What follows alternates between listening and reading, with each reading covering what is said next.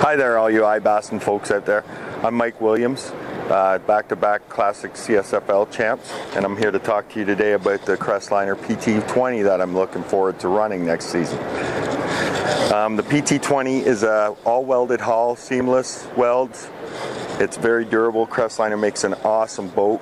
I can't wait to get in one of these next year. So the advantages of the welded versus the glass is obviously the price point. The price point on the welded or the aluminum boats is a lot lower than the glass boats. So I think the market is starting to trend towards aluminum boats. You see a lot more aluminum boats at this show. A handful of glass boats are here, but there's more and more aluminum boats showing up on the IBASSIN.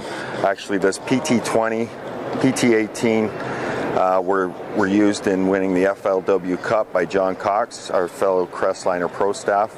I got on with Crestliner this year and looking forward to running this boat. Also sponsored by Paris Marine, so I'm here on behalf of Paris. I'm up here on the deck of the PT20, and as you can see, it's got a nice comfortable pro butt seat up here and a huge deck. Like, we could have a dance party up on this deck. It's a 96-inch beam, 99 outside to outside. I'm running a Fortrex on my PT20 that I'm running this year. We got a recessed trolling motor here with all the gauges up here, and you got room for a 7-inch electronics. I'm going to run a Garmin on mine this year. Yeah, but the deck is huge. We got a ton of rod storage in this PT20. You got some space up here for your baits. 2 huge rod lockers on the side here. You fit 8 10-foot rods in these Crestliner PT20s. And these are all lockable storages here for the rods, which is a nice feature. As you move to the back of the boat here, you got a nice center rod storage with you actually have tubes and stuff in here to keep your rods all nice and neatly organized. Enough room for tackle down the side here too.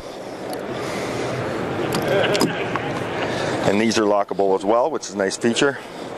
On my boat, I'm going to run a dual console. They also come in single consoles, but I like running the dual consoles on account of I do a lot of guiding, and it's more comfort for my guided clients.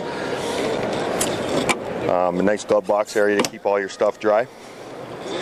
In my PT20 I'm running, I'll have an optional 3rd seat that comes with it. So in the PT20, you have a nice, at the dash here, console dash, you have a nice room for a 9-inch electronics. Your gauges are here clearly, and got some nice toggle switches, easy to operate. This model here comes with a hot foot, which will be on my PT20 also, but that's an option. Also, you have Boss stereo system with 2 speakers is an option. Got a lot of options on these PT20. If you go to the Crestliner website, you can actually build your own boat with all the features and options you'd like in there, and they'll actually give you a price for that boat. And you can talk to your local dealer, Paris Marine, if you're in our area.